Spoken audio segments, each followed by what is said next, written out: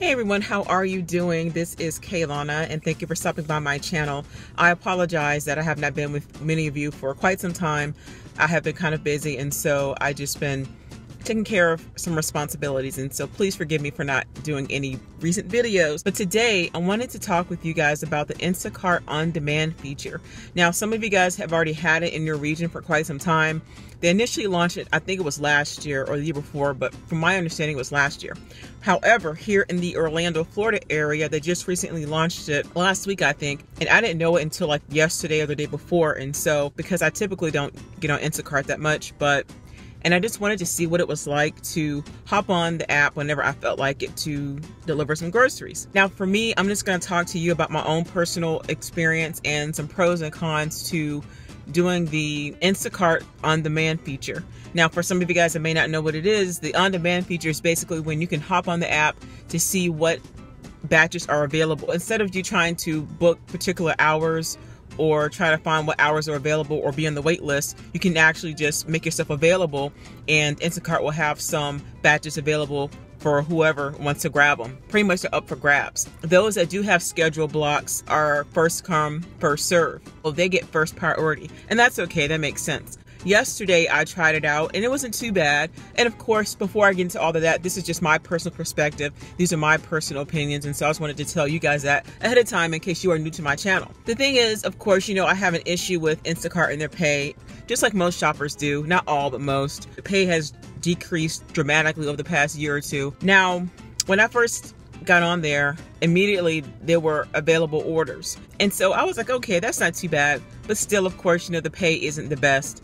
Now, the pros to this would be, number one, is the flexibility, because I love being able to set my own schedule to do whatever I'd like.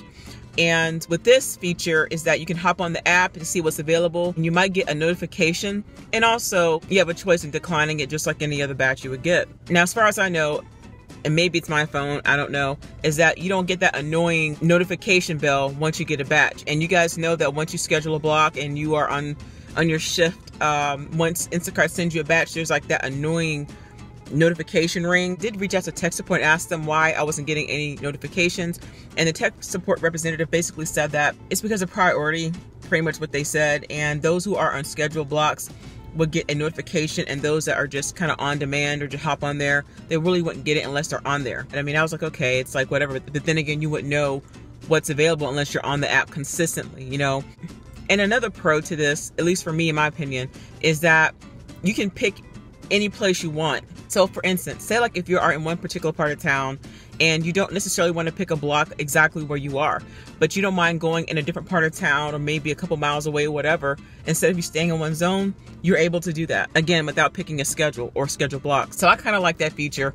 And it's still kind of like almost like Uber Eats, you know, where you can just kind of go wherever you want and wherever they send you, depending on where you are. And because zones and regions are broad, you can go wherever you want. Now for me, again, I'm in Orlando, Florida. I'm not trying to validate any of Instacart's policies and how they, of course, pay the shoppers, because it's still pretty poor in most areas.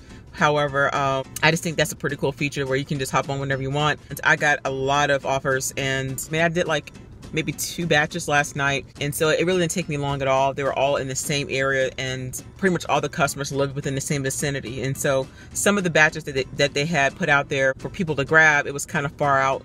And so, but like I said, you can pick and choose wherever you want to go, but you have to decide, okay, if I'm in this area, do I really want to drive all the way, you know, maybe 10 miles away? Sorry, text message. And you'll have to think, okay, do I want to drive 10 miles away just for a batch that's $9 and it's a full service order?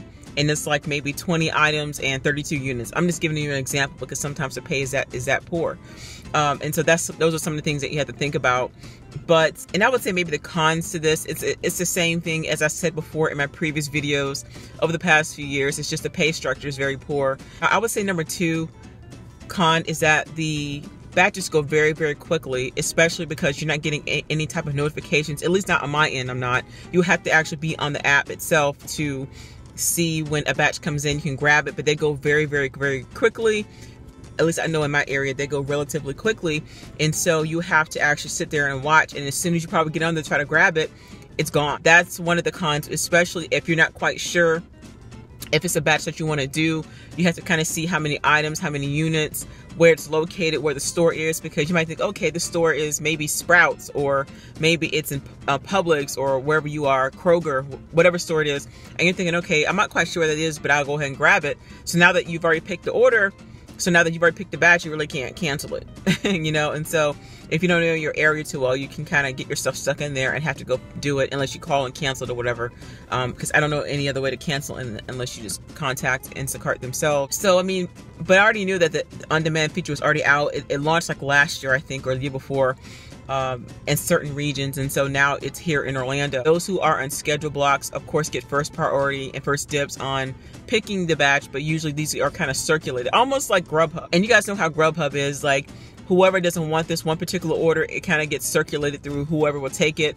And so it's kind of like that. I think that's kind of a good thing because something keeps popping up. It depends on your area, because you might be in a slow region, and so I can't necessarily say that for you. Another side note I wanted to share is that sometimes the money that you can make from like DoorDash or Grubhub or one of the other delivery platforms, like food delivery platforms, you can make way more on that than doing Instacart or even Shipped, because it's more work and more labor doing Instacart unless a customer changes their tip to pay you more than it would be delivering food. Because I know I've done many DoorDash deliveries and gotten paid maybe $10 to maybe $20 something, if not more, off of one, versus doing an Instacart order, shopping for a full service order and only making like maybe $10 or $8. You know, it depends.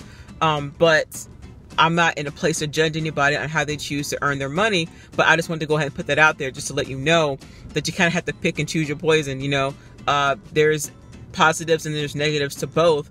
But my thing is, it makes a lot more sense to do something that you can make quick and easy money without all the excess work versus doing an app where you only get paid very little for doing a lot of work. And to me, that's kind of ridiculous, but I just wanted to put that out there. Pick and choose what you want to do, and it's totally up to you. And if you have any questions, you know, just shoot me an email or leave a comment, and I'll try my best to answer them. But I do not answer tech support questions. There are Instacart does offer tech support and customer service and all that kind of good stuff in your app. All you gotta do is click on the help button and click up top to the right to like the little icon that looks like a headset, and you can chat, you can talk to somebody on the phone. And there are also other Facebook groups that you guys can join to get more support. But I just kind of can help you guys with some of the overall features and just basic questions and stuff like that. So, hey guys, before I forget, I just wanted to give a quick shout out to Sherry. I was actually at a Publix, and I saw an in-store shopper who actually recognized me. And so she was like, yeah, I like your videos. Oh my God. And so anyway, I just wanted to give a quick shout out to Sherry. Sherry's an in-store shopper, and I saw her at the Hunt Club Publix in Apopka, Florida. And I just want to say hello and thank you so much for your encouragement. And I hope that this video has helped you as well as other shoppers. God bless you. Yeah. Well, once again, I apologize that I've been gone for quite some time, but I will have more stuff coming for you guys. Keep me in your prayers, and I will keep you guys in mind for sure. And I'm just staying focused, and I hope you guys are doing the same thing. God bless you guys. Have a wonderful day.